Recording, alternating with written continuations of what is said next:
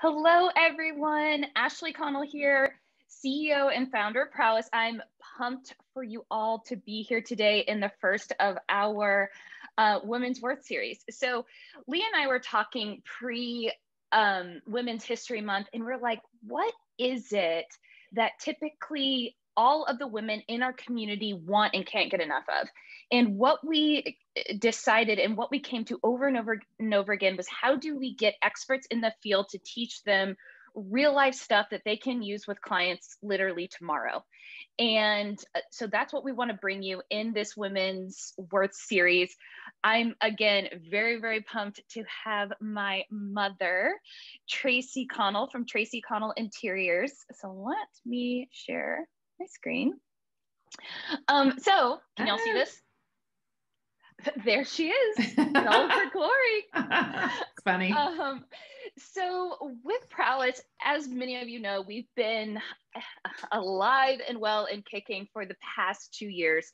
And recently, from a podcast that we did, we have gotten a ton of interior designers coming to Prowess and being like, oh my God, this is the best thing since sliced bread. I desperately need operations help or project management help, and I don't know where to go. And oftentimes they say to us, like, yes, we would love someone who has experience in interior design, but sometimes they don't even need it. They just need to be aware of the interior design. I keep calling it lingo. My mom said there's not really lingo, but just the very basics. So that's what we wanted to bring you today, is to really just show, hey, real life interior designer, how she works with a project manager and how we would expect you to work with a project manager in a project manager client, should you be matched with one or should you be interested. So that being said, I am going to kick this off over to my mom. But first, I want to do a bit of introduction. So this is just a mini montage of me and my mom building Prowess. One of the reasons why I did it is because I watched my mom work her ass off for 25 years now that you've been doing interior design. Almost. And I watched her go from having some samples in the back of her trunk to now having this multi-million-dollar company. And so for me, it was such a great example of what you can see, you can be. And so that's why I really wasn't scared about being Prowess or starting Prowess. I knew that something would come of it that would be amazing. And I really just wanted to help women like her who were starting businesses and may have needed help, but also women like many of you who were returning to the workforce or need flexible work. And so again, big round of applause to my mom. Truly an inspiration for this. So Madre, if you want to share your screen, or actually, how about you tell a little bit about yourself and how you got started and where you are today? I will. This is so sweet. So, 1 second, let me get that out of my picture here. All right. I'm going to put you guys on, I think I just went out to gallery, which is kind of weird, but I think something is syncing that shouldn't be. So I'm so happy to see all of you, and I'm super proud of Ashley for creating this business for all of you women, and an inspiration for me as well. So it's interesting because out of my 3 kids, Ashley is very different than me. However, we're the most alike in our entrepreneurial spirit, in creative aspect, while the other 2 are math and science. So yeah, it was interesting. So I am a former teacher. So my degree is in teaching and education, which I did that for 6 years. And then I stayed home with the kids, and then I decided I wanted to get into something that was truly my passion. And I really never knew that I could make money doing something that I loved.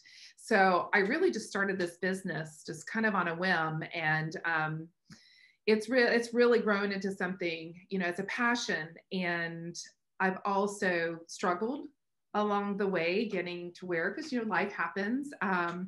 but I'm super grateful for going through everything that I've gone through in my personal life and my resilient kiddos, you know, and just where we are today. So thank you, Ashley. And I'm here to talk to you guys. So yeah, I've had this firm for about 20 years, really kicked it off about 11 years ago, and streamlined it to where we can do, you know, multi-million-dollar revenue with a team. There's 5 of us, wait, 1, 2, 3, 4 of us full-time and 3 part-time.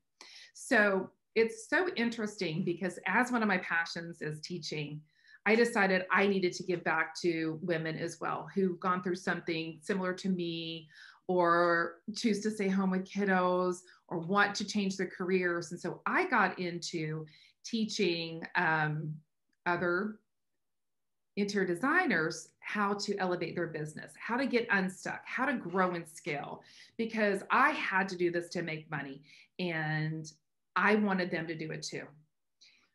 What I have found in all of this, and even myself, designers will pay to outsource or to have someone to just tell them what to do. It is, I'm telling you, like, it is the biggest need. Just tell me what to do. I'm going to do it and I'll pay for it. Because what happens, and what I'm going to do is kind of take you through sort of the series of the timeline of a project. Let me get back there. And then that way you can see everything that goes into a full interior design process. So you'll learn some of this lingo Ashley was talking about, but how I work with my project manager.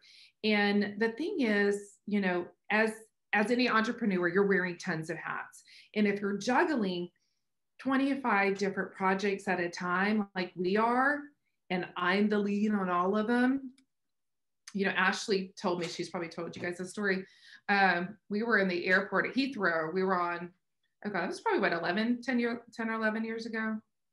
Anyway. 7, but okay. Oh, 7? That's it, really? Not that old yet. Oh my God, yeah.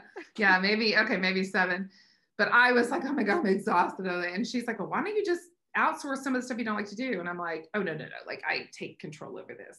And she's like, you just need to outsource. And I was like, oh my God. So I started doing it. And so now I'm at a point where, you know, you can outsource social media and some of these other things, but to have somebody in your firm, distance, virtual, whatever, that's boots on the ground and helping you keep everything afloat and moving forward is priceless. So if you guys read, I know, I don't think Ashley likes this book, but Rocket Fuel, it's just an easy way to describe, like, I'm a visionary. Most designers are visionaries. They are not integrators. They're not even executors. So we need to be told what to do.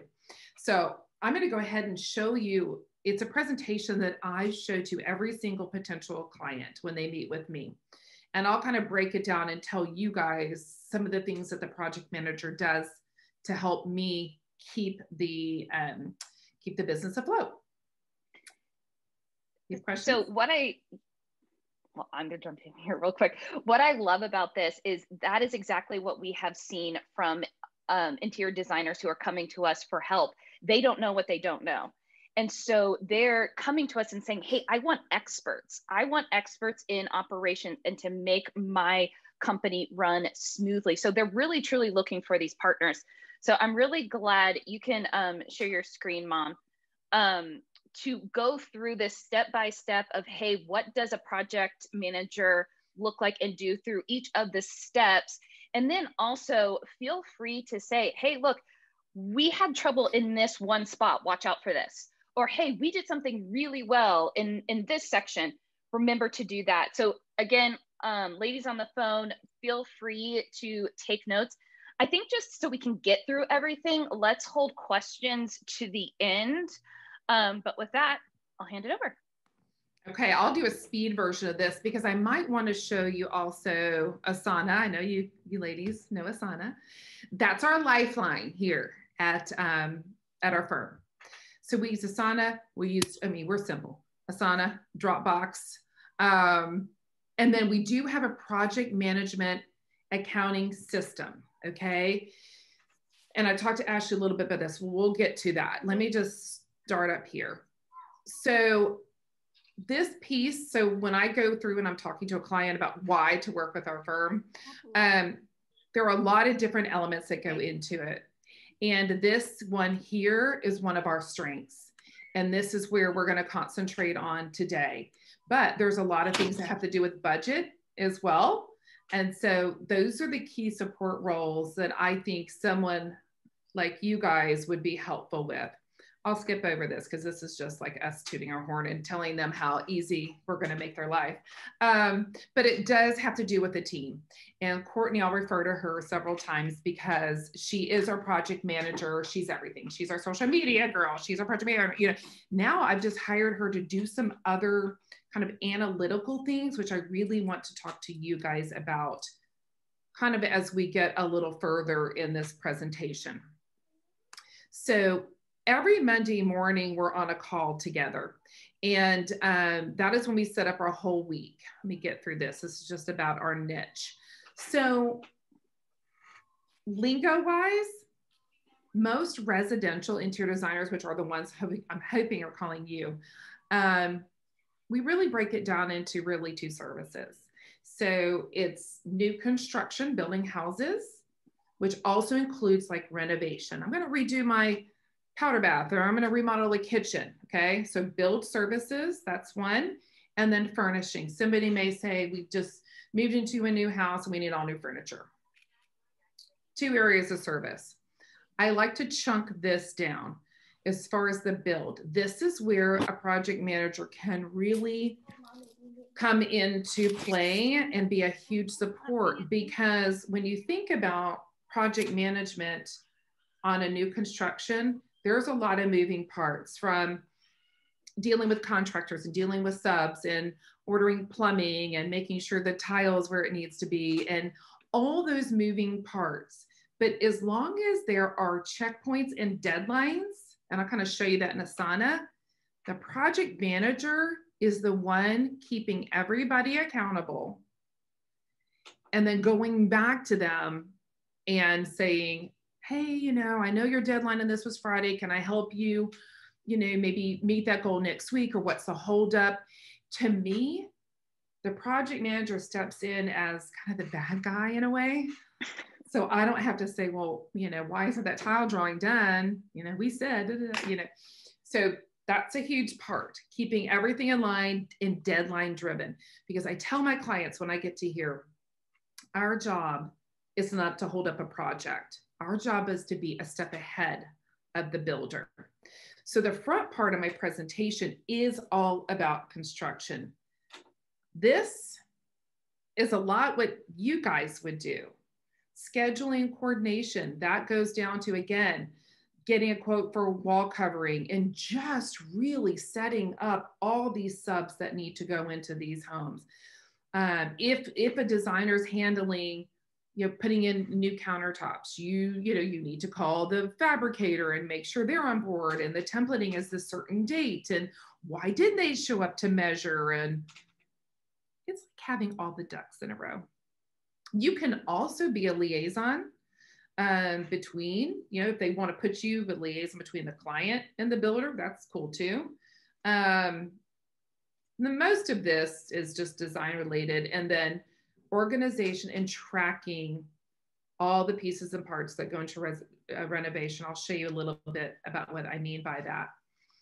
This is also support that you guys can do. So we keep checklists, and this is just a simple checklist of all the items that would typically go into a new construction home. I show this to our clients that say, hey, we know what comes next, and we're checking this stuff off, because the worst thing that could happen is that if you miss something and you're picking something and all of a sudden they're ready to install, and oh my God, you don't have the tile picked for the shower pan or something like that. Checks and balances. But that's why we keep all these checklists. With that, these are all the main things that we do include in our management. The principal designer does not need to be doing procurement and documentation. It's a great job for a resource like you guys. Quick, what is procurement? So procurement is actually, well, the designer really does the procurement, like finding the plumbing, finding the tiles. But what happens is, I'll show you well, let me go to the next slide. Hold on, because I think it should be in the next slide. Okay. Well, hold on. No, here we go. Documentation. So let's say that we went and found, all the countertops for all the entire house. A lot of times, the project manager or the designer will go put this into a finish schedule. So we're procuring, we're finding it, but then it's got to be communicated to the build team. And so they would be making these charts, these templates. In our world, it's called a finish schedule. So that's a good lingo that you need to know. Tile, counter, paint, plumbing, lighting. So basically they just want it in a chart. Because like a builder's different than a designer. They don't care about the pretty pictures. They just want to know, crap, what room is that chandelier going in and what one is that going in?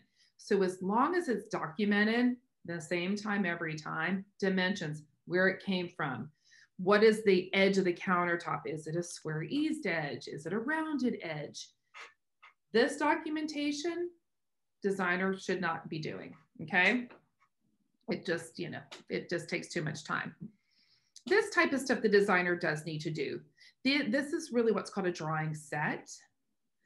If, for example, this is another thing that a project manager could do. If the designer goes into CAD, this is from AutoCAD, and does say the tile drawing, then there might be a template like in PowerPoint that the project manager can go and insert the drawings.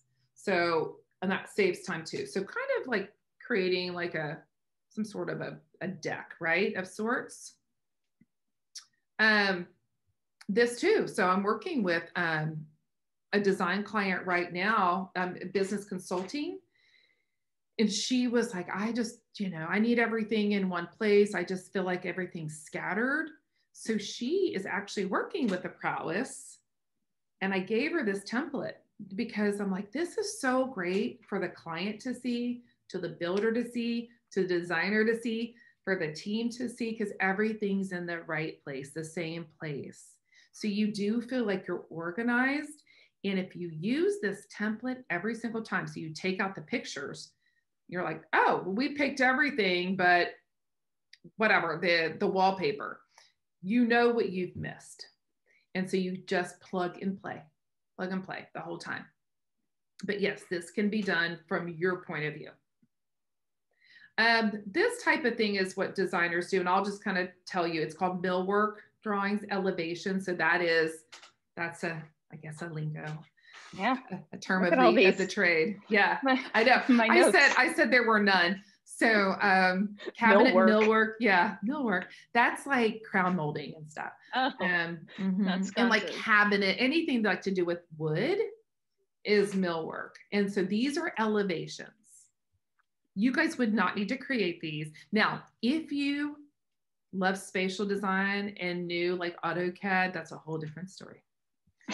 If you know Photoshop and stuff, another story. But honestly, you keeping things afloat is key. None of this we need to know. So that's a lot of it on the build side.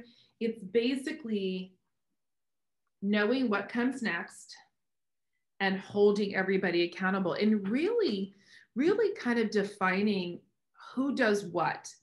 Like, so you don't have overlap. What is everybody responsible for? But that is the support kind of on the build side. Then there's furnishings. And equally as that has a million different moving parts, so does this. So I want you to see this. These are the 5 parts of, I would say, the design process. If somebody says, oh my gosh, I need 16 rooms of furniture, and you're like, oh, that's fine. Okay, we're just going to go to one store. Well, that's not how the interior design industry works. Okay.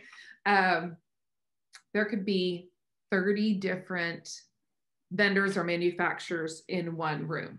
So it's a lot to keep up with, a lot to order. So we always start with an agreement. So like what Courtney does for me in this stage of the game is, or one of my designers, like if we come up with a budget, they can go and just put it in the contract form. So I don't have to deal with a contract. The contract's already ready to go. They can take what we decided on typically there's a design fee and a product fee. So they can go and complete the agreement. And then now we're doing a lot of these over Zoom. They can schedule the Zoom call and send it out to all parties. And then schematic design, I'll tell you what that is a little bit. This right, your order and expediting is a huge need as a project manager. So let me just go into the picture part and I'll show you what that means. This is sort of a kind of a repeat of that other page. It just really, like, this is more designer. This right here, and what this means is once you show them what their rooms are going to look like, they're like, oh my God, this is so fantastic.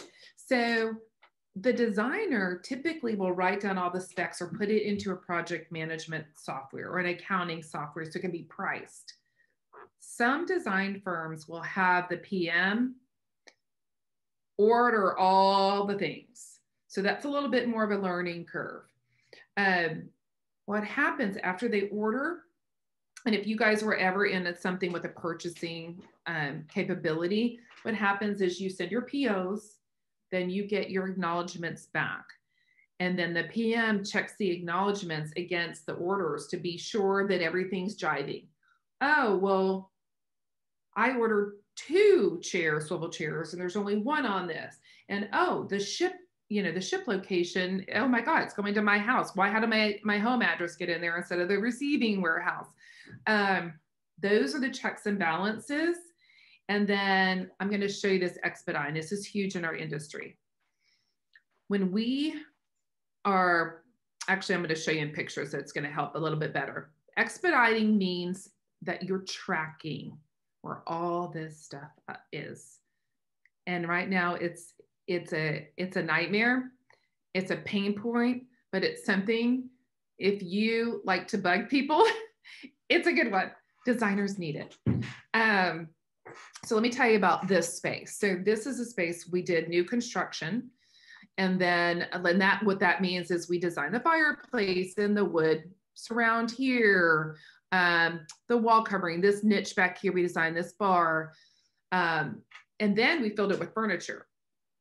Each thing, piece by piece by piece. This has a different order number than this. This is different than this. That pillow's different. It's just, there's a lot of moving parts. So what we do is, and if you were to work with a team for a while, you would understand how they do their budgeting. We always start with a budget. This is something I think a PM could help with because, for example, I do this every day and I'm on a discovery call with them, and you're not supposed to say budget in my world, but you're supposed to say, how much would you like to invest in your project? And they're like, I have no idea. And you're like, no. So I was I think I might've told this to Ashley yesterday.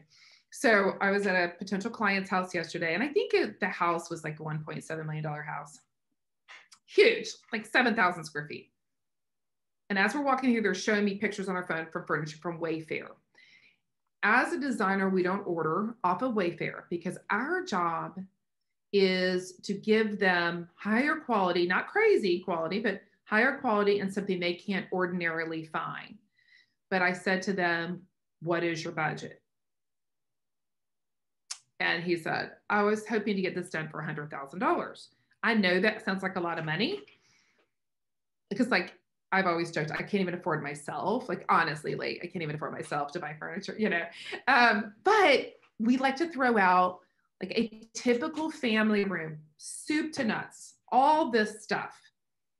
And there's usually more. I don't even think it has everything in here. Accessories, like everything, top to bottom, usually ranges. Like, it'll start at our firm at about $25,000 for the furnishings and go up from there.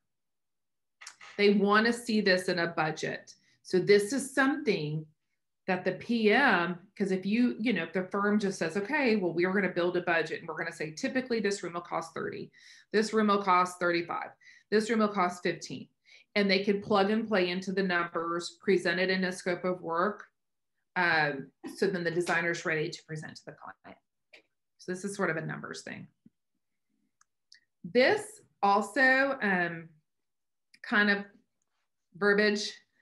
This is typically how a budget works, where basically most of it's the product fee. So out of that $100,000 he had, I was supposed to get like 12 rooms of furniture, you know, out of this number. And then our design fee, which is a lot of designers charge hourly, and how long it's going to take us to do the job and our value. And then this is sales tax, shipping, everything goes to receiving, warehouse, etc. Again, you don't need to know this. This is typically what we present. And like I said, when we show them this picture, this is sort of what their room's going to look like, because they can't go sit in all the pieces because we order all this separate. But in here, you could have 30, 35 different vendors. So they see this, and then we are pricing every single thing in here. You could also help with pricing if the designer says, okay, I want this sofa in this fabric. You have access to all the price lists. You can price it all. You have to be extremely thorough if a designer wants to do this for you, or they want you to do this for them. Don't need this. Okay, this is helpful. On the, I guess you would call it like the money side, everything goes into proposal. So it's almost like in our business, it's like kind of like our QuickBooks. Some designers use QuickBooks. So if they say, oh, I love the room, I want to order all of it, whatever. We've already established a budget. So they get something that looks like this. They get the picture. This is something that can be input from the PM. It has a pricing, has dimensions. And then once they're like, okay, it's all signed, it goes on to ordering, placing the purchase orders. So this again is something that a project manager could do. But this is where the hiccups come in. And this is where I feel like in our industry, if they're ordering directly from the manufacturers and they're not ordering from Crate and Barrel and they're not ordering from Pottery Barn, then I'm ordering direct from the manufacturer. The designer has to keep up with all the moving parts of everything ordered. So what happens is you'll send the PO and then you're like, where's the acknowledgement? Like, where is that acknowledgement? You'll have to follow up with the vendor, or you'll get something. So everything goes to one location, a receiving warehouse. And they're going to send pictures and they're going to say, okay, well, that table, it has a cracked leg. Great. So instead of the designer dealing with the manufacturer, the PM steps in and has a list of repair people. You have to go back to the vendor and say, do you want to send this back? Or do you want me to, get some bids on getting repair? Talk about a pain point. This is it. And when you say to a client, we want to install your, so installation is not a buzz term. We want to install your entire project on April 25th. And then stuff starts getting delayed or things are back ordered. You are the one keeping track of every single thing that came in. And then you can gauge, okay, I think the last piece is going to get here, April 12th. So I feel comfortable that it gets checked in. Any damages, we can schedule your installation on the 25th. So kind of a biggie.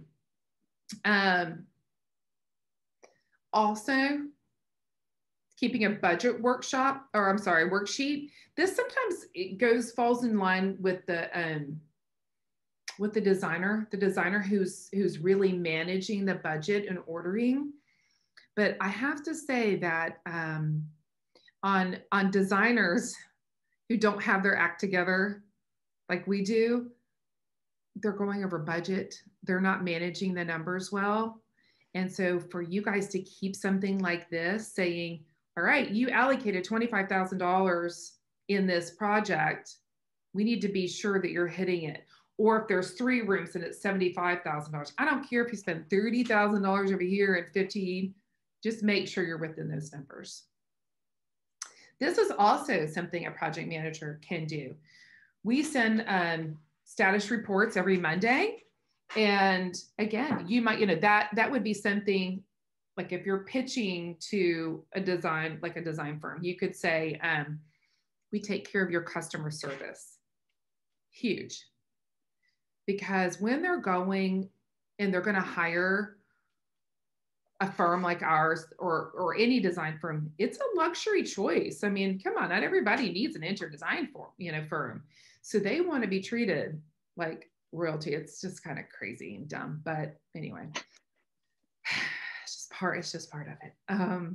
So the status reports, like on the team meeting, if you could, do a virtual team meeting, and then they would say to you, okay, Ashley, this is what we did last week. You're going to already know that.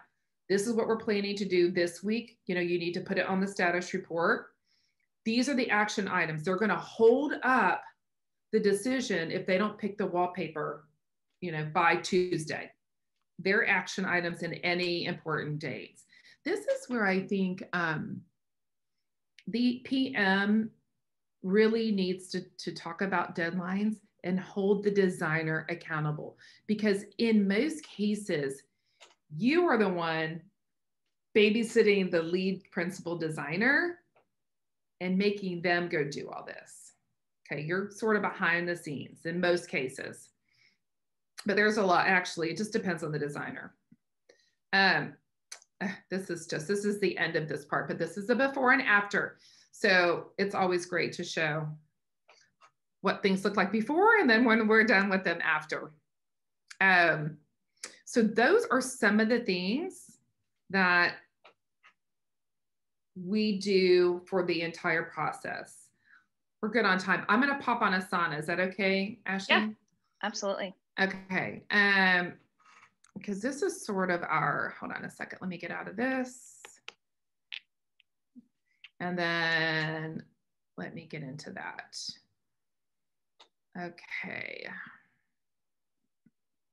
Here we go. Let me get into let's see if it'll share my screen nicely. Hold on a second. All right, I'm gonna stop the share. Did that stop the share yet or no? Yeah, we can't see your screen. Okay, good. All right, let me see. Hold on, I gotta put my glasses on for 5 minutes and find out where I am. Okay, here we go. Let me move you guys and then I'll share. So our Asana is intense. This is something that my design students, my designers have hired Prowess to do as well. And I'm teaching my designers how to set this up because they've never had anywhere to have the hub of what's going on. So what this looks like is, for example, we have one column of design. And this is where, let me see if I can find a good one kind of in. So each client has a page. So each one has their own little project. So the project manager has gone in and copied each one of these templates inside of each project. It's the same thing every time. So the project manager can go in and say, okay, the kickoff meeting, we decide as a team, it's going to be next Friday. She's assigning. I'm going to kind of, let me stop there because this is really important. The timeline of a project, some designers will let it just get 100% out of hand. You have to deliver what you promise. And this is hard for designers. They're so creative. They're all over the place. They don't know what end is up because there's a lot of moving parts. But if the PM can say, you know what? We agreed that the design development prep should be done within 2 weeks of project start. It needs to be done. So you're going through this. Pricing needs to be done right before you present a project. it's got all the so here's another thing too. It holds everybody accountable. So setting up Asana, and I'm not going to go into all the details right now, but it's really, really something that it takes, and this is a good thing to tell the designers, it takes all the pressure off the designer, because, they're going to come to me and they're going to assign stuff to me without having to be, Tracy, I really need you to look at these 3 layups before Tuesday, because I need to put them in the presentation. Well, they just assign it to me. They put a deadline. I know to do it. So all this is set up in Asana, every single project. And again, kind of when you get down to ordering, all the steps, accessory, expediting, it's all there. So this is sort of the hub. So, if you guys are putting together a package or something, I think this would be a really great addition. You can also, have marketing money, anything you need here. Here's that build checklist template that I was telling you about. It's got all the steps. It's got everything. So when somebody misses it, you're like, why'd you miss it? It's all right here, right?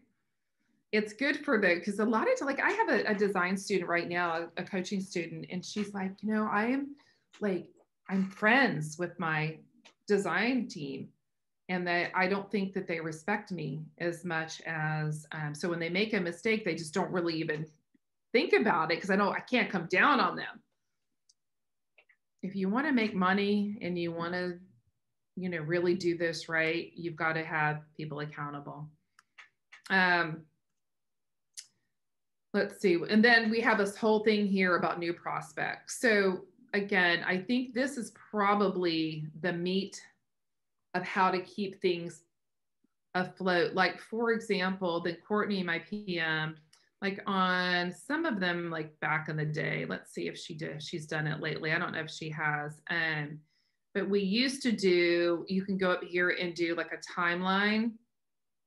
Yeah, we didn't do it. I think we did it, or a calendar, and it has where all the things you need to have your design presentation together or send your fees, etc. I don't think we use this much anymore, but it's a great tool, if people wanted to do that. So I wonder if it's on this guy. No, yeah, we're not using it anymore. So does that help?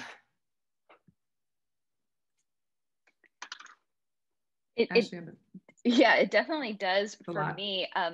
I have a million questions, but I wanted to open it up to anyone else if they want to kick off, if anyone has any specifics, because I've been talking to so many interior designers who are coming to us for help. I obviously know kind of what they're asking for. Can I share one more thing? I don't know. Yeah. Like the forecasting thing, Ashley, would that be something that might be helpful? Yeah, for sure.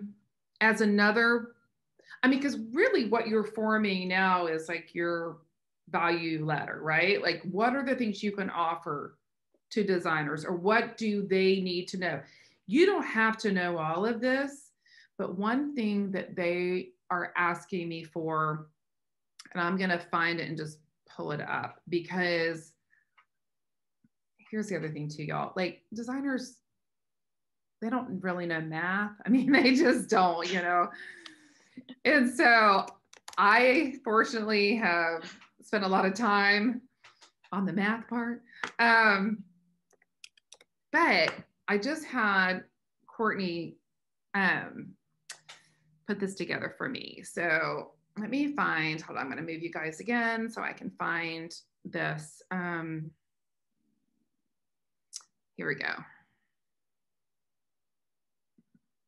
And I did sort of take this from another designer, but I'm going to show you guys. Okay, let me get to it. Here we go. If a designer says, how am I going to pay my bills, right? And again, that's really not a project management thing, but it is something that if you are more inclined to the number part, that it's easy to sort of take these simple things. So like their overhead expenses, the salaries, your salary, whatever that may be, and know your overhead. And then, you know, go in and put, this is how like a simple pipeline would work, and manage this for a designer.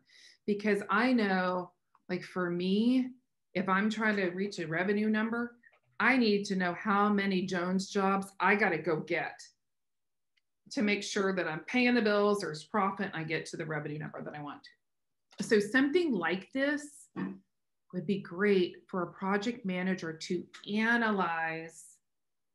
Hey, where are we with our numbers? To analyze also, like the designers are inputting their hours. Mm-hmm. And you may say, okay, I think it's going to take 30 hours to get this kitchen remodel done. The PM can kind of track that, because all designers should be inputting their hours, because you know, data drives decisions. If we know that it took 45 hours on this and we're only bidding out 30, then we need to really look at how we're bidding our jobs. But a project manager can look at that and kind of analyze, oh, well, we bid, you know, a flat fee of $25,000 on this project, which would, you know, equate to however many hours, and we work double the time. Mm-hmm. Somebody needs to be checking that stuff. And it's all about analyzation. And it's funny because Courtney, like, and I was talking to her about, hey, I want you to analyze this stuff for me. She's like, and she's my guess, I'll do whatever you want me to do. But finally she was like, I don't think, like, I'm not an accountant, you know, I don't think I can go into margins. I'm like, no. I just need you to take it, and it's kind of averaging thing, and just look at it and just kind of put it into a table, you know, that says, oh shoot, we're underbidding these jobs. Or if a designer is taking 6 hours to find a lamp, that is an issue. So I'm going to stop there, and I'll let you guys ask questions, because I could probably spend another 2 hours on this. And so I won't. Well, this was awesome. Like I said, I have a ton of questions. Any questions coming in from the chat? For people without a design background but project management experience, can you suggest how to get started or courses to take that would help us getting our foot in the door? Courses to take. It depends if you want to specialize in a part of this. So I kind of put it into two different buckets. So there's project management on the accounting side, the financial side, and there is kind of project management on just getting stuff done, right? There are courses, you know, not, you know, it might even be something for the construction industry, or I know there'll probably some for design. I don't, Luann might be even getting some, but. And we can follow up with exactly what they are too. Yeah, I mean, if I could teach a course. Yeah, yeah. There's not just one, because here's the thing: every designer is going to need something different. Right. So they're coming to you with the pain points. Right. And so I think this may help Amber. Mom, you showed a ton of different templates and checklists and all of that. So many of the interior designers that we've been speaking with, they don't have anything like that yet. Right. They don't. Where do we suggest they go? How would you pitch that to a designer as if you are the project manager? Why don't you just come with a toolbox of templates? You know what I mean? Like, they're the only place you can go. Like if I packaged all this and sold it, right? Right. Like my friend Sandra does. Right. Right. I feel like if you came equipped with these things and they pick and choose, I need help with, like, for example, like I'm teaching, how to do your pitch deck, through Luann or whatever, because they have no clue. Like they don't have all of this. I feel like as an offering from you guys, it may be that you have this toolbox. So yeah, I'm just gonna say one more thing. I think you're right in the fact they don't know what they don't know. They're so scattered. I mean, I hate to be, they're just like SOS. They don't know. They don't know that they don't know they're supposed to have a pitch deck when you're meeting with a potential client to go over why do you want to hire me, right? Let me show you why you want to hire me.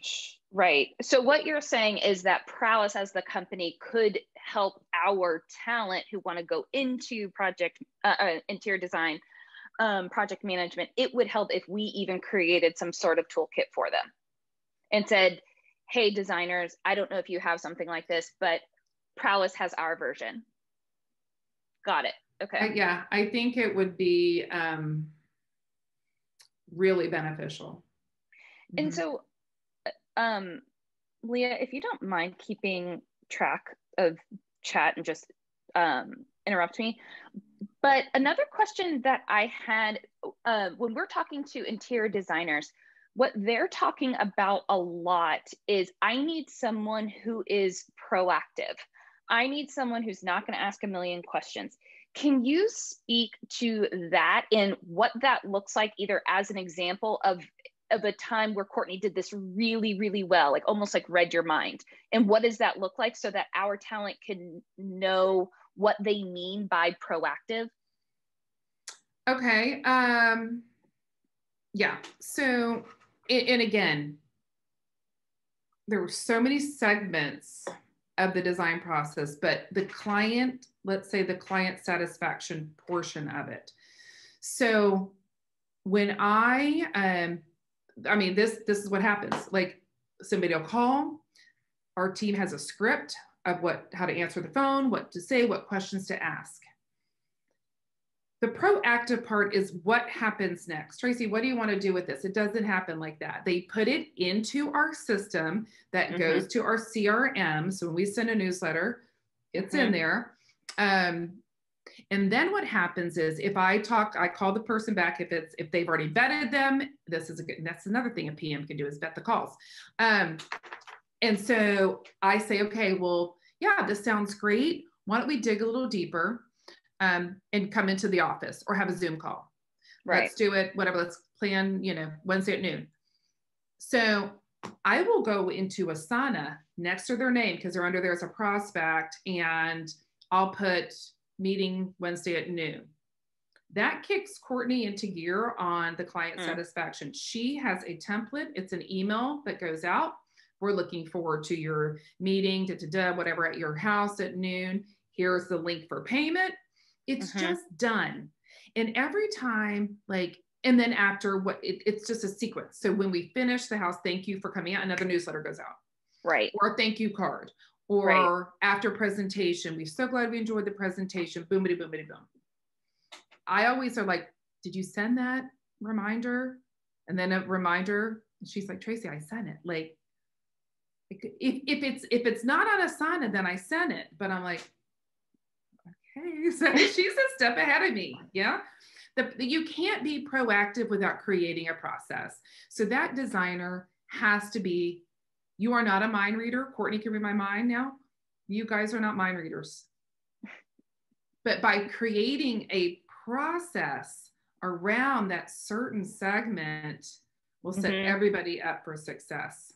But all they have to do is say, what's the pain point? Right? Right. So what I'm hearing you say is if our talent goes in and starts talking to interior designers, one of the first questions needs to be, or maybe one of the first exercises is, hey, let's go through your entire process, soup to nuts. And they lay out, okay, where is the pain point in each one of these steps? And the designer says it's here. And then in theory, the talent could then go and say, okay, and create a system for that, and create a process for that, and create a template, and then move to the next one, and move to the next one, move to the next one. It could be from start to finish, or it could be as far as how how immediate that need is or how important or priority that is. Yeah, because I was Is going to say, yeah, that would be on the discovery call, right? I mean, I wouldn't go through each process on the discovery call. No, I'm after saying they're hired. after they're hired. So when they're starting with someone. Mm-hmm. I think like however you guys do your questionnaire or your discovery call, you're finding out what is the deal, because they will most likely not need everything. Right. And then you can plan it. Okay, we'll concentrate on this, this, and this. I have a solution for that. And that's the sales thing, right? That's well, and oftentimes, I mean, the way that it works with Prowess is we'll have multiple project managers who are interviewing for this spot. So it's really key that all of the women are able to sell themselves. Right. And so what, again, I'm hearing you saying is even having some sort of, hey, designer, this is how I would go about the process to getting started with you. This is how I would take your pain point and break it up into chunks and systematize it. Right. This is an example of some time that I have done it before. Maybe it wasn't in interior design, but I've done it before, and this is how it worked out. Mm-hmm. Yeah, I think, I mean, obviously, because you're right, you're selling yourself, but if you can use some of this lingo, or I mean, I can talk to you later about knowing how to take, because everything I talk about today, that's the main thing, unless they talk about like marketing or something. But yes, how to take it and say, I want to take that off your plate because I can be doing that while you're selling business or meeting with clients. Because if you think, yeah, go ahead. Would you say that's like the golden ticket, saying something like that? Like, you continue to go sell, you continue to go do what you love. I'll be there to be doing the holding everybody accountable, keeping things on schedule. That's the main thing. With our business, like they freak out. Like, what do you mean it's going to be 9 months until I get my furniture? And that if it ends up being 12 months because you're unorganized, here's what I tell my clients, like, my reputation is all I have. You know, it's all I have. I got to go sell myself every single day. And, you know, our business is word of mouth. We're all pretty much small. And so if you can give the very best experience, and maybe that's a big term, best experience. And so much of that has to do like less with talent, but more about keeping things afloat. Like, you do not want your client worrying about, is that wallpaper guy going to show up tomorrow? Well, and something else you said, one of your big differentiators was that you really focus on project management. So are you saying, based on the clients that you've had before, that others are just completely all over the place? And so by being this project management, you could truly be changing the experience for the clients. 100%. I mean, because again, like, why would it have all these templates and all these charts and all this, you know, because we all learn from our mistakes. We all learn about what upsets a client. And we all have passions, you know, about what we feel strongly about. My passion is not to disappoint a client. And I know that if something shows up damaged and it was an oversight on my part, then I'm going to be upset about it. So all it is trying to upload or up level the experience with the clients to take the worry off of them, the worry off the designer. Even though the designer is ultimately responsible, you're holding them accountable. You're organizing their business. Yeah. By these checks and balances that you're going to implement. Yeah. And a lot of the interior designers who come to us, they don't know how many hours they should, quote unquote, budget for someone to come in and help. What would you say the bare minimum would be? Depends how busy the designer is. Okay. Yeah, it just depends. You know, if they're starting out, you know, they probably wouldn't need that much, but I would say, and it depends on how much they're doing. Like, if they're ordering and expediting, I mean, it just depends. Okay. You know, I wouldn't say any less than like 10 hours, you know. I mean, Courtney could be here full time, but she's not because I have, all these other people, but I mean, it could be intense. All right. Well, this is awesome. We only have 3 minutes left, and I know that you have a client call right after this. Any last questions before we wrap up? Awesome. Well, I feel like I have a lot of action items of creating all these templates that you have just assigned for us. Actually, they're for sale. They're for sale. Oh, there we go. There we go. I see what this is all about. Maybe I'll just take a commission. No friends and family discount. I see. Well, Mom, this was amazing. I think, I learned so much of this stuff today. I think what would be really helpful is we even break this down into mini sections, because we're getting so many designers coming to us, and because we have so many women who are very, very interested in interior design project management. So I think this was an awesome overview, and this is just the very beginning of pulling all this together.